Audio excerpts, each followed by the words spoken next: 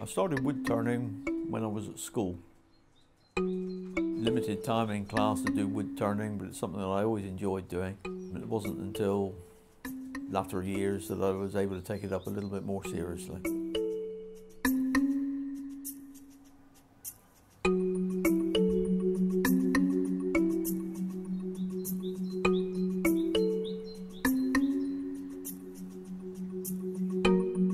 I acquired the lathe and a number of other wood turning tools from a friend. We got them from a relative that had died, and I managed to buy them at quite an advantageous price.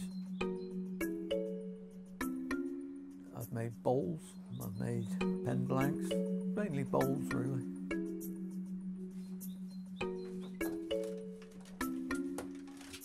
No, I didn't pick it up fast, not to start with. But, once you started getting the hang of what the wood turning was about and how to use the tools, it started getting easier. And a lot of it was just practicing with pieces of wood and not particularly making anything, just practicing using the tools. My favourite types of wood to turn would probably be close-grained woods like maple or boxwood, because they're easy to turn and they produce a nice smooth finish. Boxwood's quite difficult to get hold of. Maple's a little bit easier. I've made some things from wood that's been chopped down from the garden. Some of it is sort of interesting, what they call burled wood, which is a swirly grain wood. Favourite thing that I've made is a rolling pin, which I made for a friend for a Christmas present. It involved gluing a number of pieces of wood together to make the size. It was cut and filled in many ways to make a Maltese cross design on it. And then once all the pieces of wood had been glued together, they were turned to produce a rolling pin.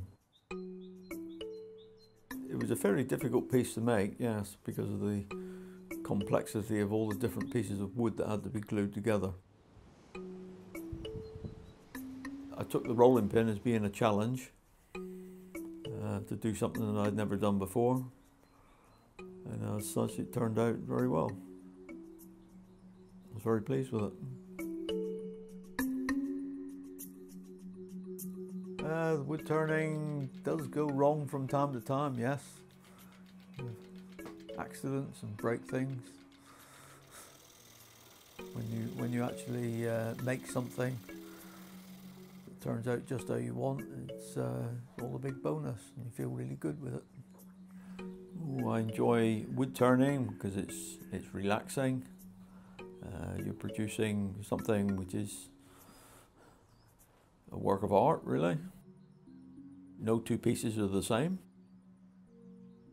Either the wood has got a different finish to it, or because things are done freehand, no two pieces are exactly the same. In many ways it can be an art when you're producing something which is there just to look at. Do I consider myself an artist? A little bit, yes, a little bit. I think after I retire I shall probably do a lot more wood turning than I do now.